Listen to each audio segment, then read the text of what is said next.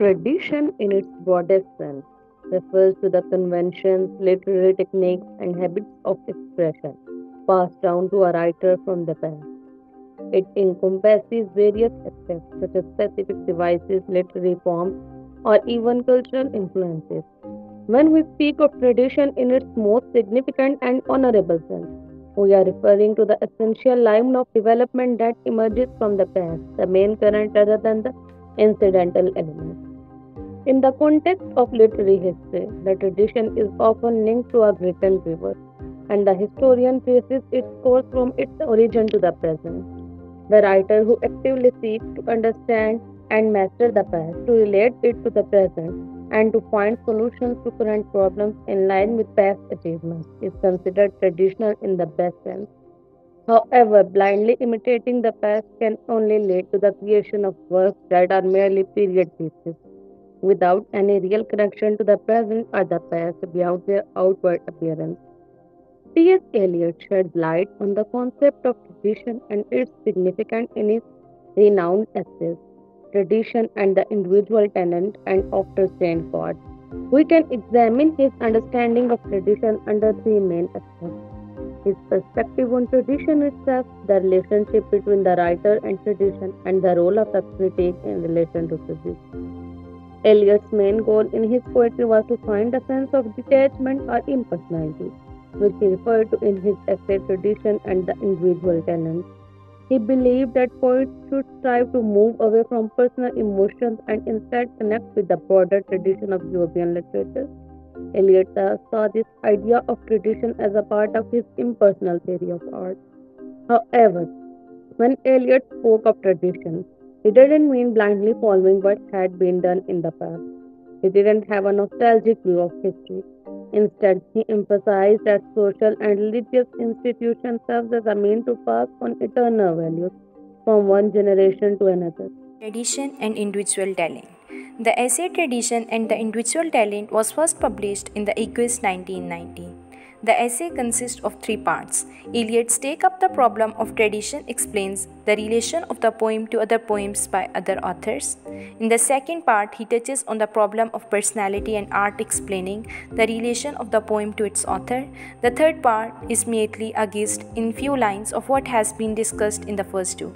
Tradition, a new conception of tradition. According to Eliot, tradition is a matter of word of much wider significance. It cannot be inherited on if you want, you must obtain it by great labor. The relation of the poet to the past.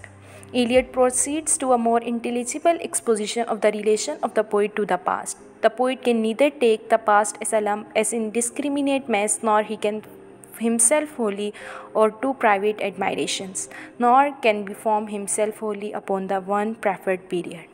The second part, personality and poetic expression. In this part, Eliot take up the theme at which he ended part 1, this dispersalization and poetic expression. The mind of the poet is a shred of platinum. It may partly or exclusively operate upon the experience of the man himself, but the more perfect the artist, the more completely separate in him will be the man who suffers and the mind who creates.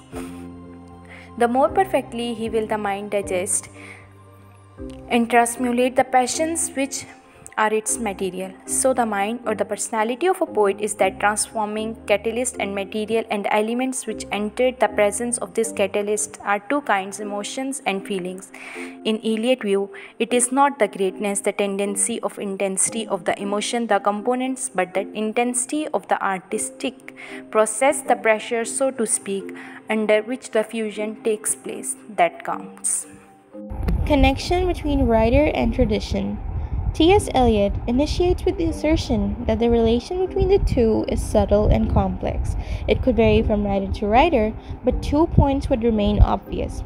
First, the language used by a writer is inherited from his predecessors. He doesn't start from scratch, he simply follows tradition. Eliot said, quote, "We shall often find that not only the best but the most individual parts of his work may be those in which the dead poets, his ancestors, assert their immortality most vigorously." Unquote. What the writer creates orally or by writing, it will always be inspired from what he has heard or read in works that have already been created before him. The second point, writers cannot simply rely on their inherited tradition, they must modify it. Tradition is the result of successful experimentation, Ashley Dukes pointed out. Eliot rejects the notion of blindly following the previous generation's ways or timidly adhering to their successes. If writers use inherited forms without modification based on new perceptions, those forms lose their original sharpness and become cliches or unreasonable compliance. The relation between tradition and the present involves a tension between these two principles is the inescapable sense of the past and the need to connect the inherited past with the present. Eliot emphasizes that a traditional writer not only embodies the spirit of their own generation, but also possesses a deep understanding of the past. To be conscious of the past in the present, the poet should absorb knowledge in a similar manner to how Shakespeare learned history from Plutarch. Although art never improves, the material of art is never quite the same. The critic and the tradition. According to T.S. Eliot, the critic's role is to serve as a guardian of literary tradition because tradition is essential for them to effectively carry out their duties. Eliot emphasizes that it is the critic's responsibility to preserve tradition, particularly when there is a strong and valuable tradition in place. The critic should have a comprehensive and steady understanding of literature as a whole. Eliot asserts that no poet or artist can be fully understood or appreciated in isolation. Their significance and appreciation stem from their connection to previous poets and artists. To evaluate a poet or artist, one must place them in the context of the past, allowing for contrast and comparison with those who came before.